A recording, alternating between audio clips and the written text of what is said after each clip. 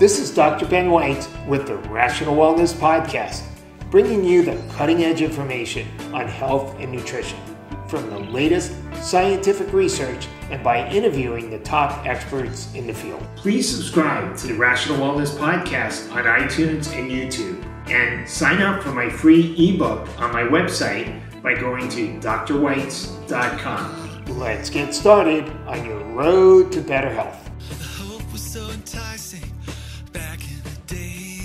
Hello, Rational Wellness Podcasters. Thank you so much for joining me again today. For those of you who enjoy listening to the Rational Wellness Podcast, please go to iTunes and give us a ratings and review. That way more people will find the Rational Wellness Podcast. Our topic for today is autoimmune diseases with Dr. Lucille and how to treat them with a functional medicine approach. Autoimmune diseases have been on the rise for at least the last 4 decades, and there are between 80 and 100 different autoimmune diseases, and at least 40 other diseases are suspected to have an autoimmune basis. According to Dr. Thomas O'Brien, if we include diseases that have an autoimmune basis, autoimmune diseases are the third leading cause of death in the United States, since most of these diseases are chronic and often life-threatening. And in fact, if we include heart disease as an autoimmune disease is probably the number 1 cause of death. Some of the more common autoimmune diseases include Alzheimer's disease, Parkinson's, asthma, Hashimoto's hypothyroid, rheumatoid arthritis, lupus, psoriasis, alopecia, Crohn's, multiple sclerosis, and type 1 diabetes.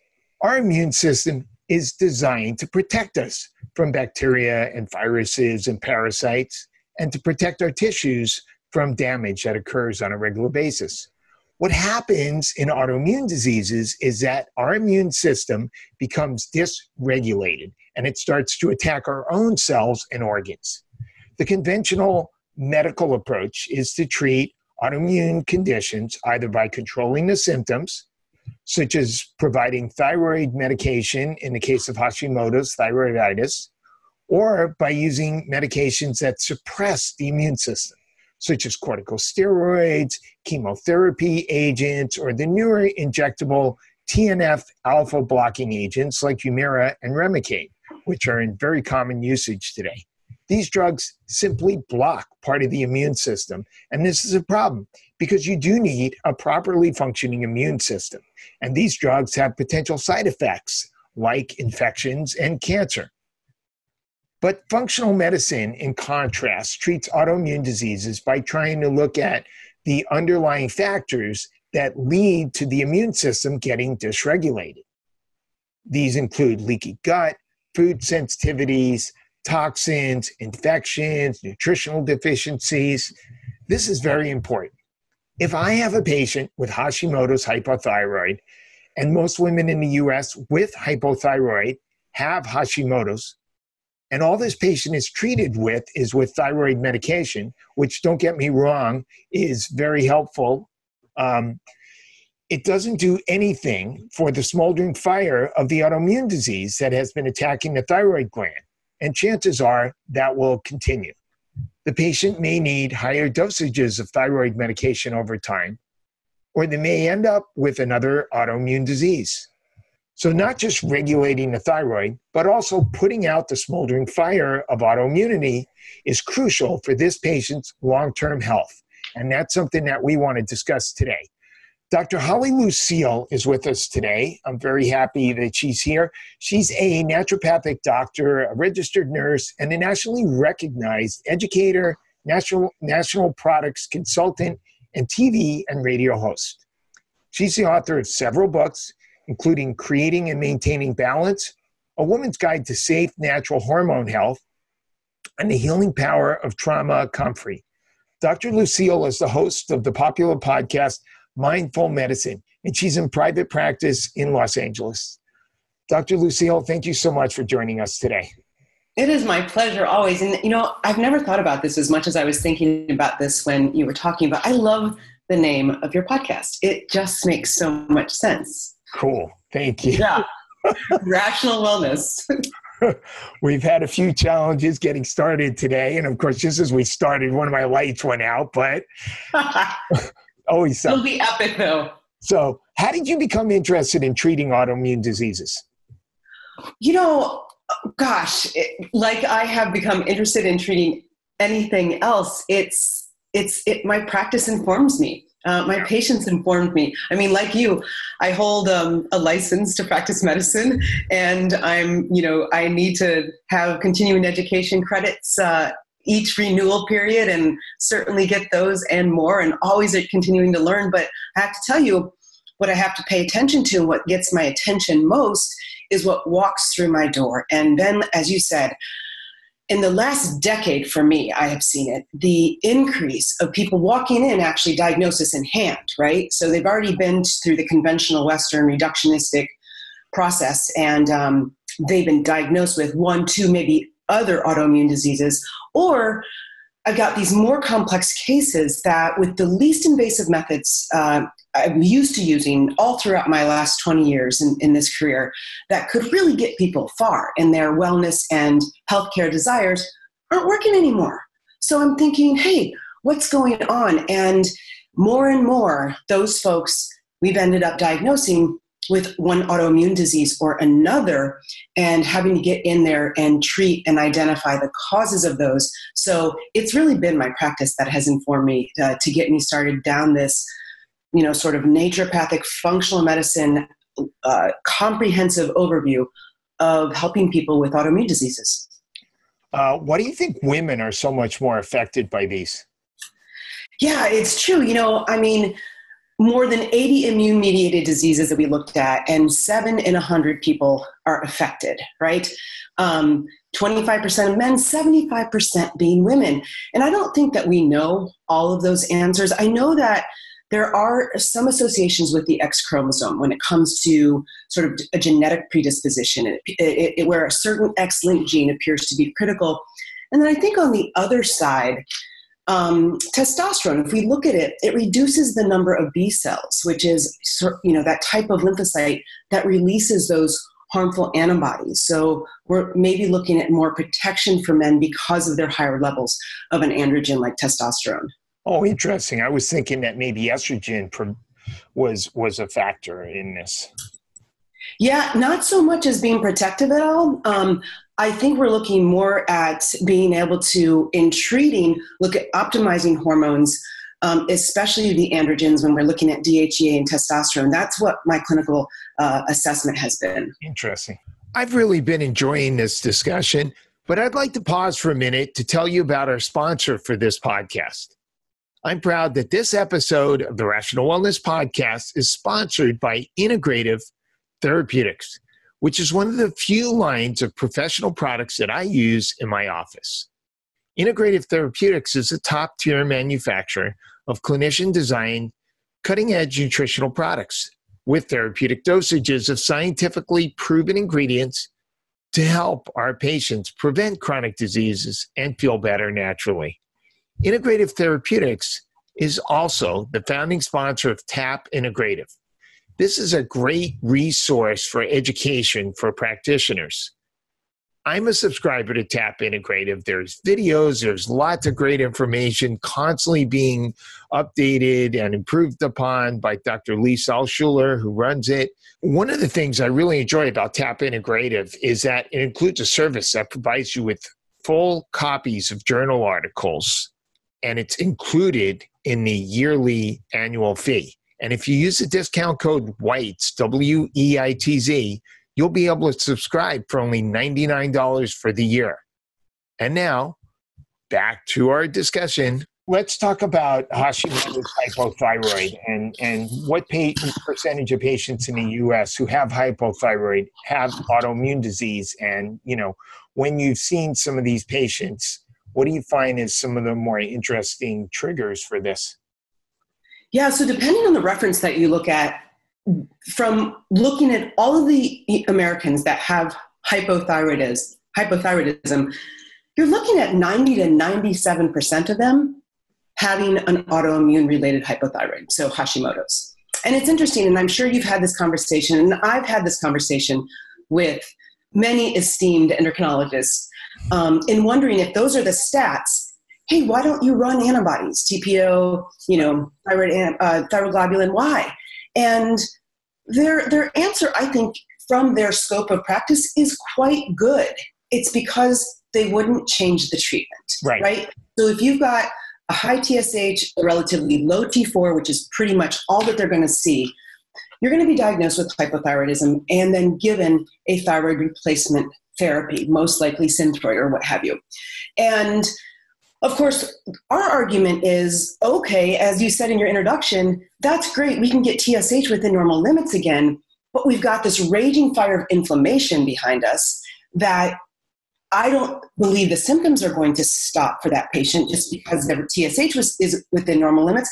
And also that autoimmune disease can continue on. And I've seen it way too many times. And I'll tell you where, with women, and we don't really have a test yet for this, but premature, and I say that clearly, premature menopause because their ovaries end up being affected. Another gland, right, being attacked by the patient's own immune system. And I've seen it over and over and over again in my untreated Hashimoto's patients. Interesting. Yeah, no, it's true. The average patient who goes to their medical doctor doesn't get the thyroid antibodies measured. They basically just look at TSH, and that's all they really focus on. Yeah. Yeah, I have found a number of patients who had elevated TPO antibodies and actually didn't have symptoms of thyroid disease. And I always find this interesting phenomenon. And I feel as functional medicine practitioners, one of the things that we can do is try to prevent some of these autoimmune diseases. And if we can see some of these autoimmune markers happening, what it's telling me is that there is this underlying smoldering fire, and maybe now we can put it out before their thyroid gland gets so destroyed that they actually need thyroid medication. Yeah, it's a tricky thing with, I always say, you can't treat lab tests, you have to treat people. But in this situation, if the patient isn't really presenting with overt symptoms, you have to look at that lab test and go, is this an earlier stage of the disease appearing, right? Yeah. Is this something that could be prevented? And I would say yes. Because the other thing too, which I've found very interesting in the patients that I could get a hold of their labs all the way back, is that if you think about, if that thyroid starts to get attacked, and of course we remember that at the thyroid level is where the thyroid hormone is made, okay? T4 inactive, we have prohormone almost, we haven't really identified a receptor for it. We have 4 months of stored T4 in our thyroid. So at first, if you catch it early, and I've seen this, you got that T4 being released in flush into the bloodstream, converted into T3 in the peripheral tissues, of course, and you'll actually see a hyperthyroid. And you catch it early, it's Graves' disease, honestly. But that subsequent attack over and over again, you're going to start seeing a decline in the hormones being produced, and also, of course, your blood work is going to then start showing. But I think when we look at thyroid as a whole, if a patient is having any abnormalities in their blood work, they are already in dire straits from a tissue perspective. It's been going on for quite some time. So I think when the biggest take home is when we're looking at thyroid health, and we think about metabolism, aerobic and anaerobic, in every single cell in our body, it's so important to know that it's not a numbers game and look at it very comprehensively. Certainly those lab tests, especially if they're not presenting with overt symptoms and you still got those antibodies on the rise, that is a great opportunity. Prevention is always the cure. So what are some of the triggers for autoimmune diseases, for thyroid and others? So just think about it. Certainly, there's a genetic predisposition I've seen for sure, environmental influences. You think all the way through food sensitivities, infections, medication, poor food quality, poor air quality, poor water intake. There's so many contributing factors. And that's really the key, I think, is to help identify what are the contributing factors that are spurring on the body's ability to attack itself. So when you have a patient who presents in your office and they have some indication or symptom of autoimmune disease, how do you work that through? How do you decide, try to figure out whether it might be a food sensitivity or a chemical toxin exposure or an infection, a mold exposure? How do you work that up? Yeah, it's a lot. I mean, it's tricky, but I think that with functional medicine and naturopathic medicine, we've got all the tools. And I do think it first starts with that clinical acumen. I mean, here, you and I live in the Los Angeles area, and we just had 4 or 5 days of straight on rain, and thankfully, because we need it so much.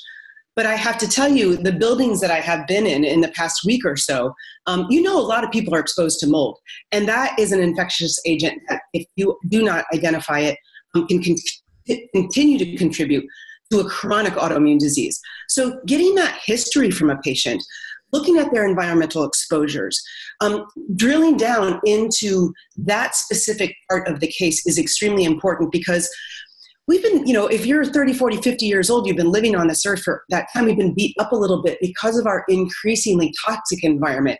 And so that is just a place where you do that investigation. And of course, the way that I play it in my practice is my clinical hypothesis is so important. And for everybody, it's individualized, because everybody comes with not only different genetics, different biochemistry in a sense, but also their different histories.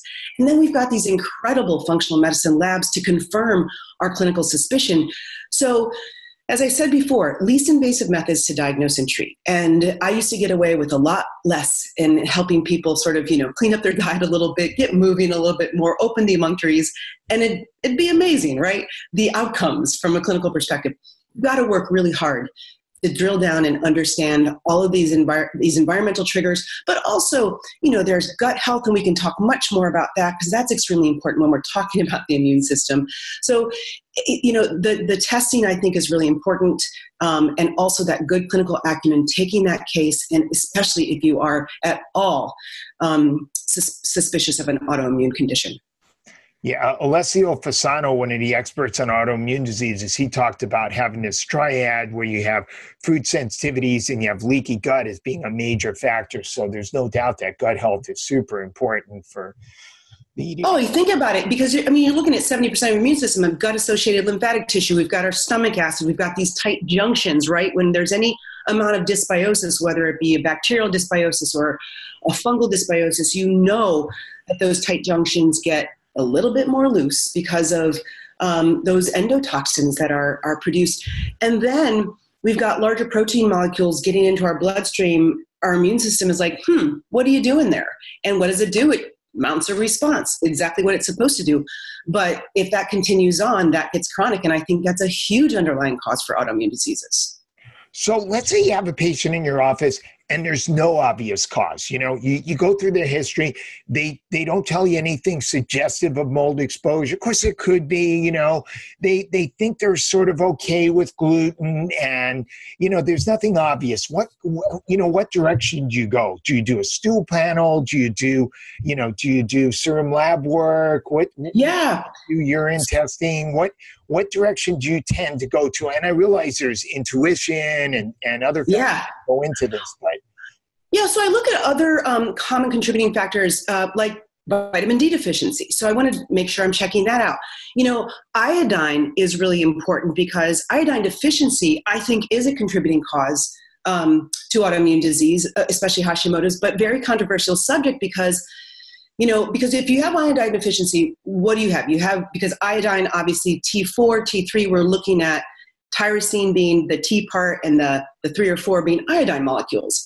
And if that iodine deficiency is there, you've got these little friends that hang out on the periodic table, the other halogens that are toxic that can come in and sort of create and stimulate this immune response. Like fluoride, for example, fluorine, Yep, bromides, chlorine, all of those things. And so I want to understand that. I will jump to treatment, because I have seen if you give iodine, it can spur on an autoimmune reaction.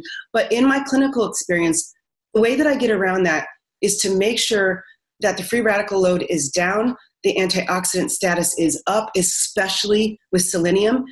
Once that I'm assured that is happening, I can start successfully putting iodine on board and watch those antibody numbers, and they continue to go down. So that's my quick tip right there. So are you talking about a modest dosage, like 100, 200 micrograms? Or are you talking about milligram dosages, like some practitioners recommend? It's the... I definitely start slow because we want to watch the antibodies. And obviously there's been some controversy. And I do think that dosing iodine, heavy doses of iodine can be more harmful to Hashimoto's if we're not doing it in the correct way, which I think is that antioxidant status needs to be preserved first. And so then I start very, very slow and go up and watch the antibodies. But the other things too, I'll run inflammatory markers, certainly C-reactive protein, homocysteine. That'll give me an idea if I should do more genetic testing. You had mentioned a great lab. It's fairly new, the test for cytokines. I think it's the CytoDX from Diagnostic Solutions. That's a nifty serum blood test. Right. That tells us about Th1, Th2 balance, which is an important factor in autoimmune diseases. Talk about that. Absolutely. I mean, that's the fun thing about sort of thinking through this in the way that we do is that there's always a balance, right? And there's a balance with the immune system. Those pro-inflammatory cytokines are important because they're going to react if we need them to.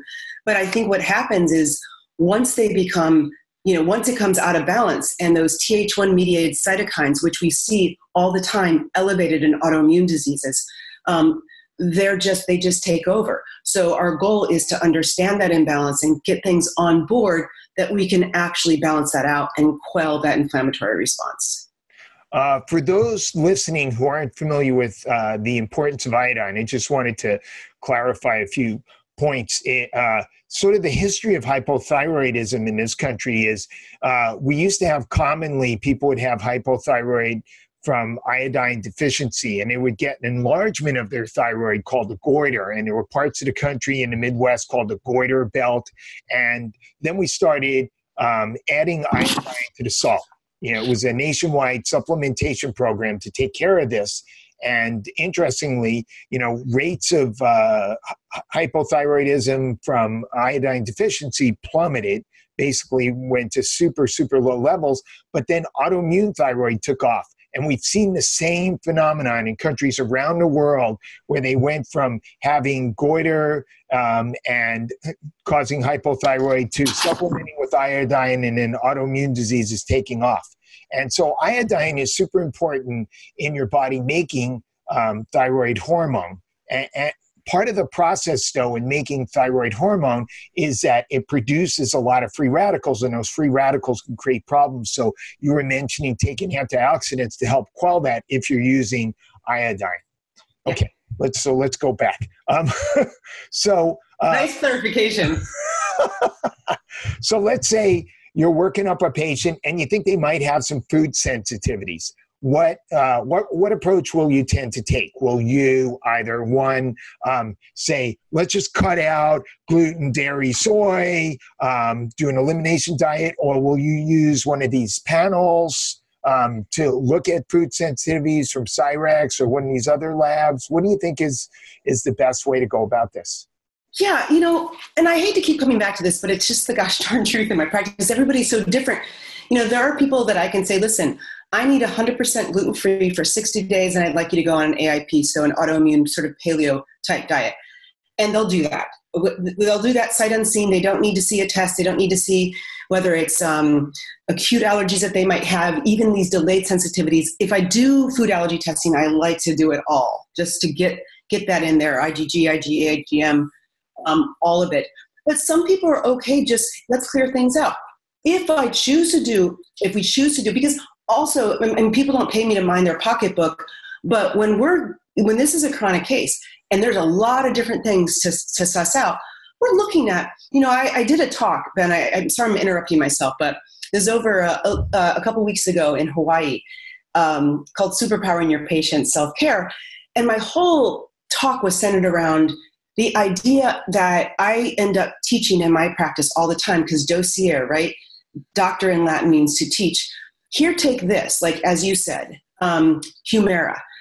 Here, take this is easy medicine when it comes to an autoimmune disease. You get that prescription, you take it down, pay your copay, open that bottle up. It's easy medicine, it is. What we ask people to do when we're trying to excavate and identify and treat the cause and have an outcome of being able to, not to shed this diagnosis and not have this be so as chronic or as debilitating and as life-threatening it can be, it's not easy. And it's not inexpensive sometimes. And so I'll also take that in mind. I mean, if money wasn't an issue, I think I would love all the data in the world, because then I'd have it. I'd let my patients see it. We could connect the dots together. They could have more of an adherent, like compliance is like, yeah, she told me to do this. Adherence is a faithful attachment to something. And I have those patients that just need to see it. So if they need to see it, I'm going to run it. I'm just going to get that data so we have it, so they know it, and they can be more motivated. Yeah. So what you're referring to, in case there's some patients listening who aren't familiar with this, is there are a bunch of functional medicine-oriented labs that are available, except that they tend to be fairly expensive and they tend to be out of pocket. So it's not unusual to run a big panel of food sensitivity tests. It's very comprehensive, but it could cost $1,000 and it won't be covered by your insurance. And so patients are used to just paying a, $20 copay and getting all your lab tests done might come as a shock. People are used to the functional medicine world would understand now. And I have to say this because I've been using it clinically with a certain amount of success. Whatever I'm doing to get started, and if we are collecting more data, I will have people sort of just follow a modified blood type diet, kind of just ruling out their food sensitivities by avoiding their avoid foods based on D'Adamo's work. It gets us started. It gets us started cleaning up the diet, excavating certainly processed foods, because that's what it does. Gluten for sure. So we'll get some parameters on board first, and while we're getting more data. Yeah.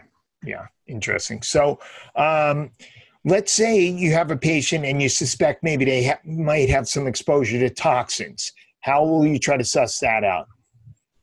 Yeah, so certainly we want to avoid any other exposure. So a lot of education on all of that. I mean, I always use EWG.org, the environmentalworkinggroup.org, as a resource, as you do for my patients, because it's all right there when it comes to the things that they put on their skin, health and beauty aids, when it comes to the cleaning supplies. So that dossier, that education in avoiding exposure is primary. We've got to stop it, whatever the offending agent is. And then, of course, you have to, in the way that we talk about it, open the emunctories. We have to get those detoxification pathways really cranking. That's extremely important. We've got to start helping to get things out that might have accumulated and that are continuing to contribute to this. For those of us who aren't familiar with the emunctories, can you explain? Yeah, so when we think, so emunctories is an old word. It's where we get things out. So if you think about detoxification and how we get out toxins, it's through defecation, it's through urination, it's through perspiration. I mean, heck, even a good cry, right, is emoting can be very detoxifying. So this is where we want to look at the detoxification pathways, and of course the gut is involved in that too. Liver, very important, and all of the nutrients that drive the cytochrome P450 pathways in the liver to do that, supporting those, and as well then movement, saunas, steam, like I said, staying hydrated, very important. Right. So for those who aren't familiar with the concept, if we get exposed to toxins, let's say you have mercury from eating fish, or I just heard about a new test from Doctors Data that looks at heavy metals from metallic implants, which is kind of interesting that, a lot of us are, as we're getting older, are getting knee replacements and other joint replacements, and we're told that they're using titanium and other substances are totally inert, not a problem. Well, it turns out that some of these metals are getting into our system and creating problems. What happens is your immune system detects that there's this toxin there, and then there's this cross reactivity. So what happens is the immune system that's attacking the metal then recognizes some protein in your body that's maybe in your thyroid gland or your liver or somewhere else, and it starts attacking that organ. So that's how we end up with these autoimmune diseases from exposure to toxins.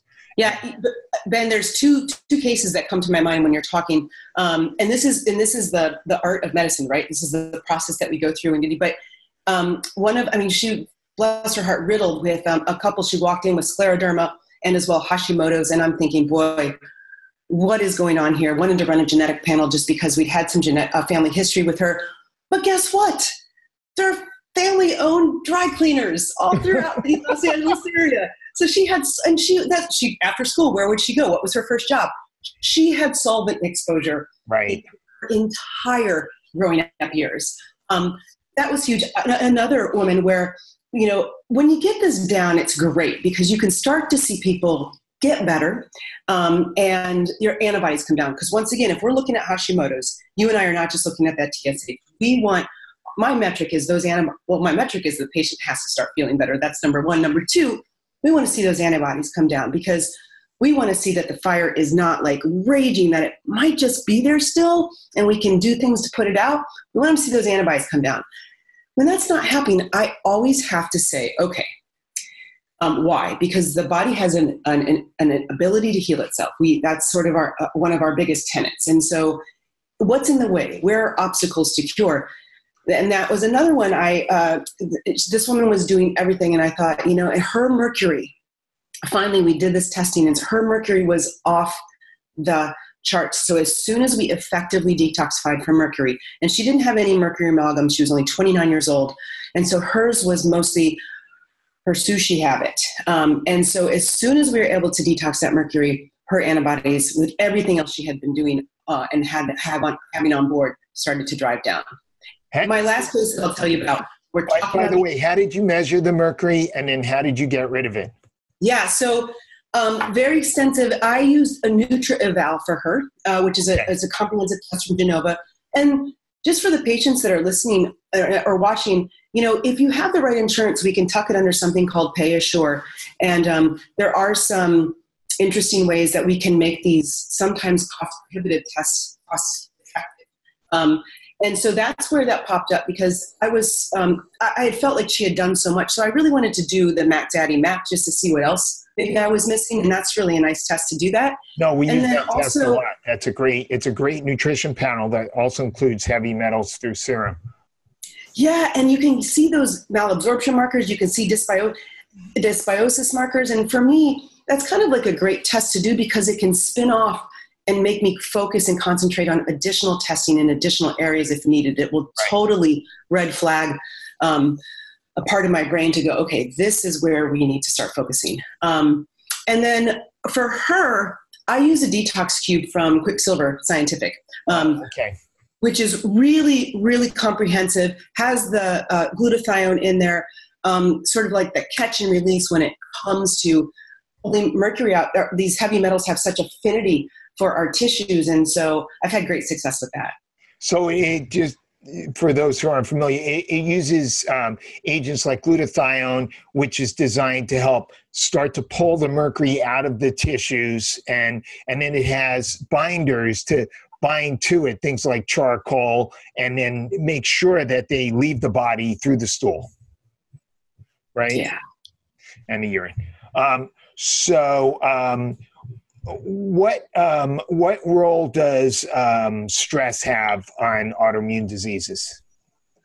Oh boy, this is a big one because if you think about, so stress, obviously we need to quantify it, but unhealthy, prolonged, right? Stress. Yeah, chronic stress, yeah. Compounded, right? Those stressors.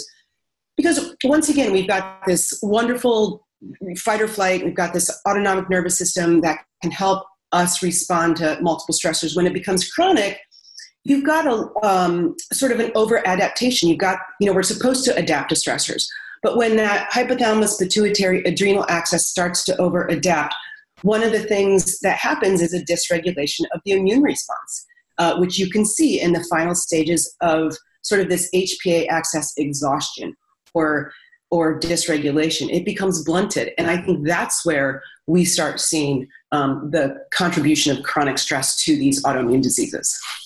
So how do you handle that? Well, wow. Biggest thing, I mean, what do? We've got to start decreasing and reducing our chronic stressors. What I have people do. Leave the modern world, go live in a shack in the woods. Yeah, well, no, right.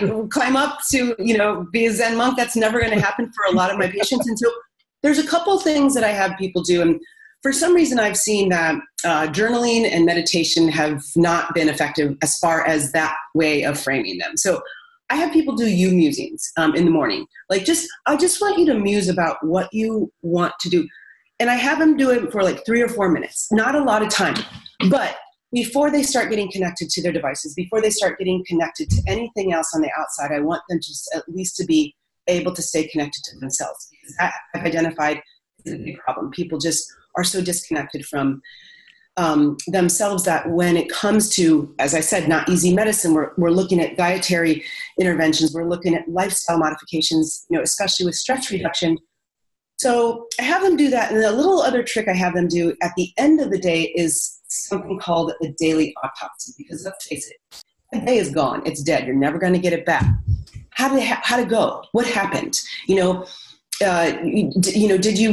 there a piece of bread? Not that bread is evil or anything, but that you unconsciously sort of stuffed in your mouth at dinner after a glass of wine that you promised yourself you weren't going to have. And so those two things are really important to just frame the day for folks. And I have them do it. We share it. We talk about it. That's really important. But of course, any other thing, meditation, whatever works for that patient, whatever for that patient is going to create a parasympathetic. That's the opposite of fight or flight. It's where we rest, relax, repair.